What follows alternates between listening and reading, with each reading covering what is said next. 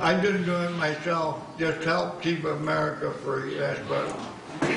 We love America! Yeah, standing ovation tonight for an Oswego County World War II Navy veteran, Gilbert Grover Britton, receiving the Purple Heart at a surprise ceremony in Williamstown this evening. He got the honor for wounds he received in the war. When we found out that they were doing the ceremony, I've been waiting all day for this to happen, and knowing that it was a surprise to my dad made it even extra special. Our congratulations to Grover, and thank you for your service.